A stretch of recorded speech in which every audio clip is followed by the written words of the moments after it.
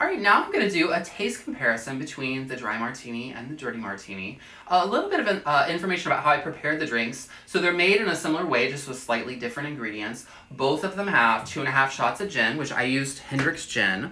You definitely want to use a good gin for this. Do not buy something cheap. It just won't make for a proper martini. So I used 2.5 shots of that, 1/2 shot of dry vermouth.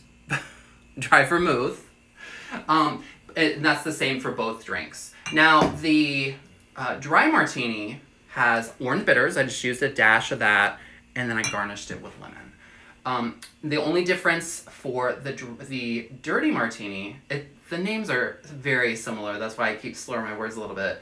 I added a shot of olive brine, so just out of the jar, 1 shot of it. The recipe I found called for a 1/2 shot, but I like it a little more olivey. So I like mine a little dirtier.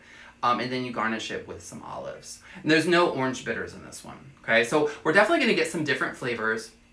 So, and you don't wanna shake these. I stirred it in a mixing glass and then strained it into an ice cold glass. You want this to be extremely cold. So these were both prepared in that same manner. So I'm gonna start off with trying the dry martini. Give it a sniff. You can definitely smell the gin and a little bit of the citrusy orange.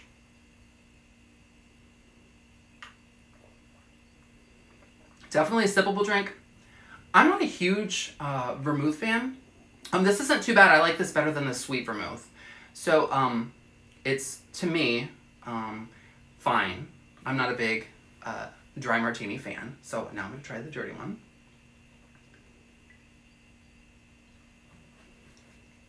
Now this one, I really like.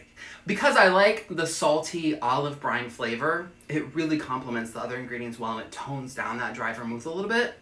Makes for, in my opinion, a super smooth drink. You don't have to make yours as dirty as I did. You could have backed off the olive brine. Like I said, I used 1 shot in it. That's why there was a little more in this glass than the other. And then you've got your olives in here. I mean, this would go great with like a charcuterie board if you were at a nicer cocktail bar. They have things like that. Be really good with it. It's a nice to go with some salty foods. I'm gonna give this one another drink because I liked it so much.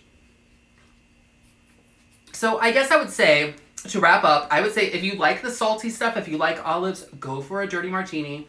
If you want something simpler, you do not like olives, do not do that. I would definitely encourage you to try a dry martini. So I hope that helped you out with martinis, and I will see you next week.